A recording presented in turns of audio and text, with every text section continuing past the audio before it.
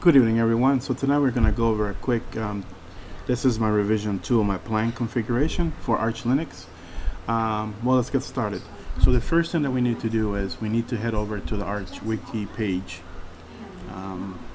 here. There's a lot of good information here, how to install Planck. It's pretty straightforward.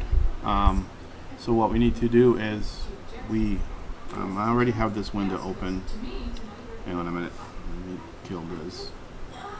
We are going to use, you can use Pacman or Yaourt, whichever you want.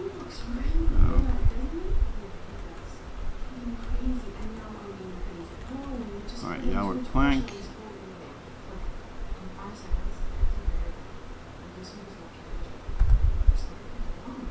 Alright, so there's a couple of them here.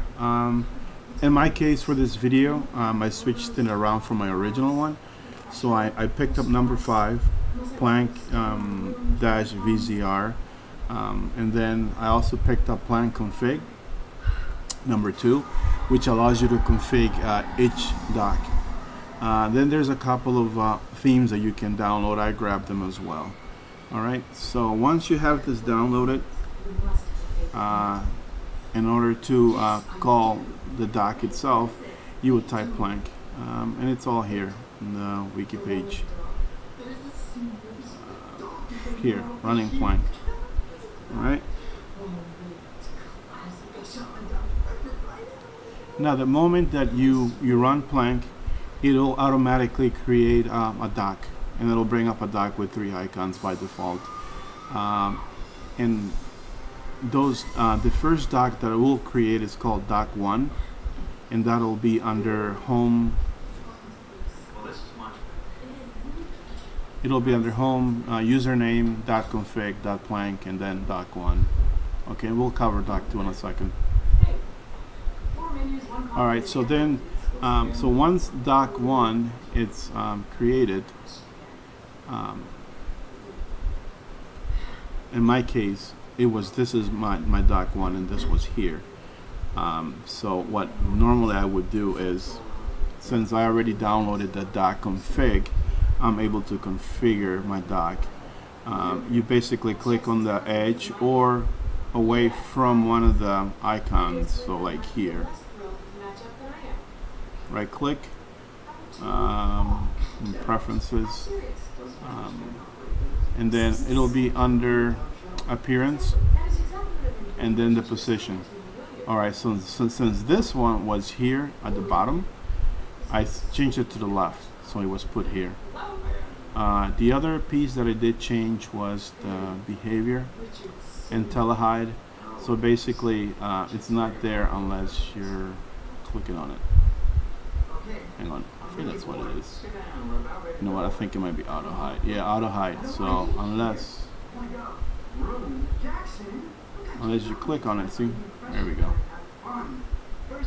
The other thing that you notice as well about this is you can have different configurations for each individual dock. They will not behave the same. This one is auto hide, and this one is just IntelliHide. Okay, so that's pretty cool. At the same time, you can have different themes individually for each dock. Alright, so anyway, I don't want to get too far ahead of myself. Alright, so let's go ahead and close this. So then the next piece is I wanted to add a second dock here, since the original one, dock 1, was moved to the left. So again, we go back to our trusty Arch Wiki. Here it is. To run multiple docks at once, you're going to call it Planck space -n space, and then the name of the dock. You can use whatever name you want. Call this one as an example new dock. Now in my case,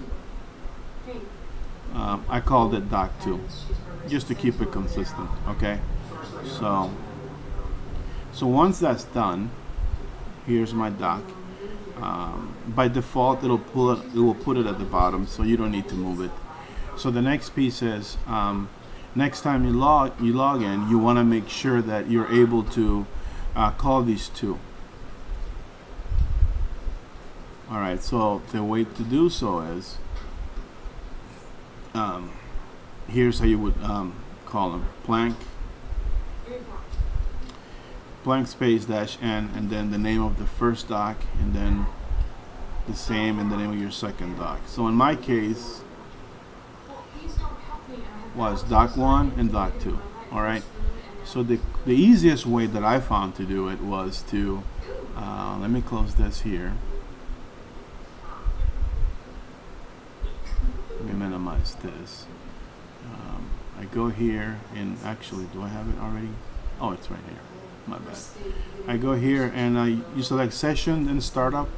You can find it on your menu. I just put it here as a shortcut. Session startup, and then I go under application auto start. So then you just click add, and then you just give it the name. In my case was Plank, whatever name you want, the description, and then here's the command. All right, so this is the command that you're gonna pick from the Arch Wiki here.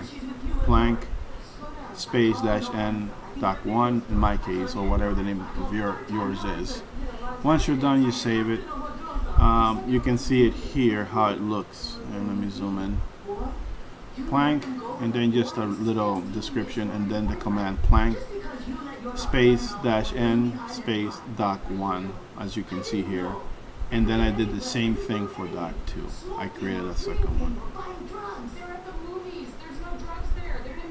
Alright, so next time you log out and you log back in again, or you reboot your computer, it'll automatically bring these guys up. Alright, well, I think that basically wraps it up. I hope I didn't confuse anyone for the original video. That's why I created a second one. I'm going to delete the other one. Alright, thank you guys for watching, and if you find this useful or some way or another, just hit the like button, and thank you again. Bye.